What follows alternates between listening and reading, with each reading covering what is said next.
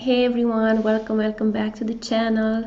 This is Carmina-Adelina, and I know it's been a while since I last spoke to you via YouTube video, but I've been in the background doing readings, doing classes, and today I'm back with a video about a very highly covered case in the past 2-3 weeks. And that's the case of the disappearance, which turned to homicide, of Gabby Petito. So I wanted to wait a little bit before I made this video. I didn't necessarily care about doing it fast and breaking some sort of story, astrological story, but I wanted to take time and actually think about why this is so interesting, why so many people are captured by this story on a collective level.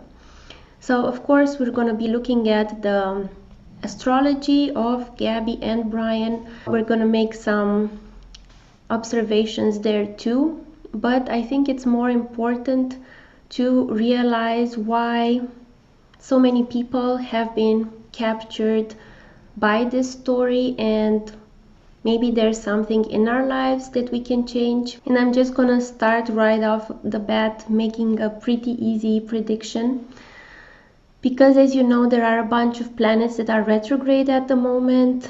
There's Mercury, there's Saturn, there's Uranus, a whole bunch of planets that are retrograde. So once these planets go direct, I think they're going to find him. I think the case is going to become more clear, and that's, I think, around the 18th of October. But as all these planets are currently retrograde, the information is being combed through, it's being revised, like things are being revisited. And I think when all the planets, including Jupiter, which is divine justice, go direct after October 18th, we're gonna find some clarity with this case. We're probably gonna find the fugitive Brian. Let's look at the charts. So here we have the synastry of Brian and Gabby. Of course, we don't have their birth times. We only have the date of their birth. So Brian Laundrie is the 18th of November. And we don't know the birth time, so we don't know the ascendant. Just ignore this LG, which would normally be the ascendant. We don't know the house cusp. So right off the bat here, I see that they have a sun, not really conjunct because it's pretty far, but it's in the same sign. So Sun as Mars, his sun is in the same sign as her Mars. So I can see these people have a pretty fiery, intense love-hate relationship. And the constructive way in synastry, in compatibility, to deal with Sun-Mars aspect would be to do a lot of sports together, do a lot of competitive activities together, and always make sure there's fair play involved. So that's one way of channeling that Sun-Mars fiery energy. Or they could be working with fire together, they could be working with lasers or sharp objects, they can be cooking together. So these are some ways to channel that fire in a constructive way. That's not arguments. Of course, their Plutos are in the same sign because they are born within a year distance, I believe, a 2 years distance, so Pluto moves very slowly. Another thing is that his Mercury is on her Pluto, so his communication style is triggering her Pluto, and her Pluto is triggering his Mercury, which is the way you manage your life and the way you communicate. So that's also not easy. You have to be careful how you word the things that you say to each other.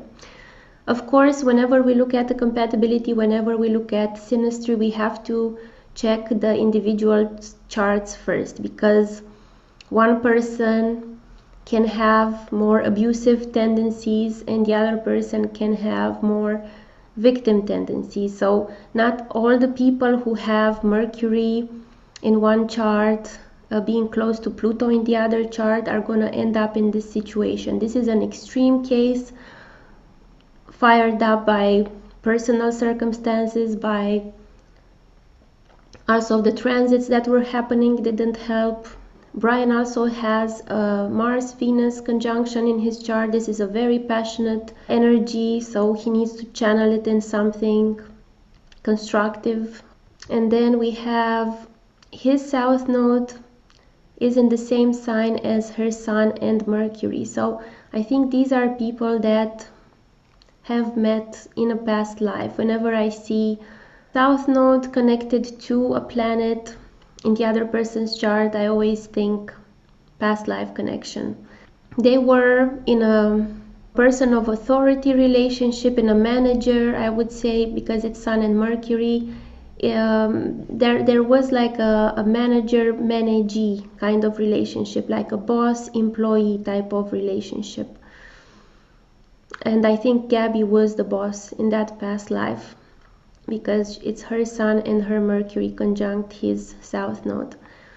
Brian's Saturn is on her Jupiter.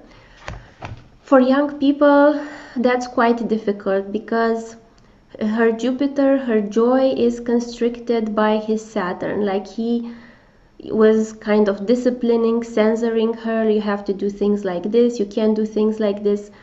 This can be a good aspect when you're more mature, let's say when you're past like 36, which is Saturn maturation, and you see this as more like a philosophical combination, like you can discipline your ideas in a way and you can channel your ideas in a way.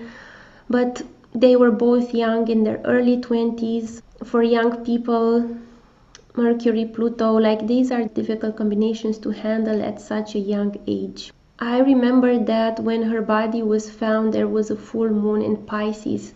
So the full moon was on her Sun, on Gabby's natal Sun, and was close to Brian's South Node.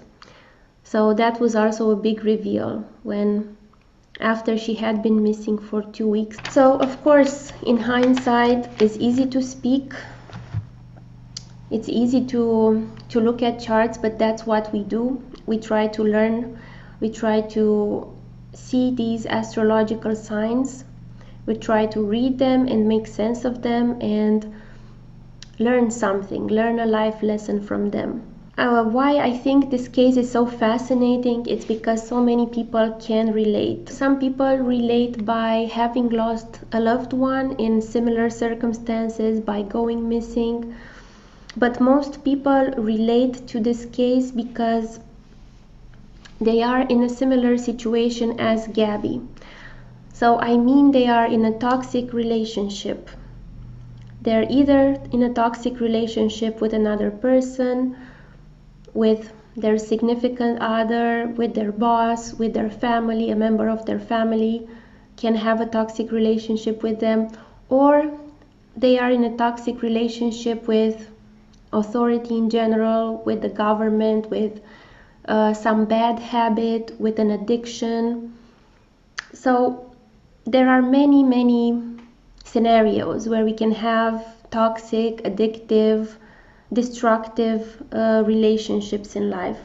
We can have these difficult patterns of behavior that we inherit from our parents, or somehow we end up being imprisoned by. It's difficult to get rid of them. This is a tragic case where we can see the concrete result of the toxic relationship. We can see a young 22-year-old girl who had so much life in her life being cut short, and this impacted many families. The thing with toxic relationships, it's easy to talk about them in theory. It's like, yeah, it's toxic, we know it's toxic, we know it's bad, but the thing is, it's difficult to break away from it. It's exactly, you can't live with it, you can live without a type of situation, because the person becomes dependent, like the Stockholm syndrome, on the aggressor, on the pain. So if you're in a toxic relationship with one of your parents, you still love them because they're your parents, and you kind of get used to that bad behavior they're imposing on you. Your spouse, the same thing. Like, you love that person, and sometimes that person treats you really bad, but then you kind of get used to it. You say, well, maybe it's gonna get better, etc., etc. I'm sure, like, the mind finds a lot of excuses, a lot of things to justify, to cling on to that bad pattern, because the mind thinks, okay, if that toxic person is gone from my life, if that addiction is gone from my life, if that bad behavior is gone from my life, then I'm gonna be left empty with nothing. Like, what am I gonna fill my life with?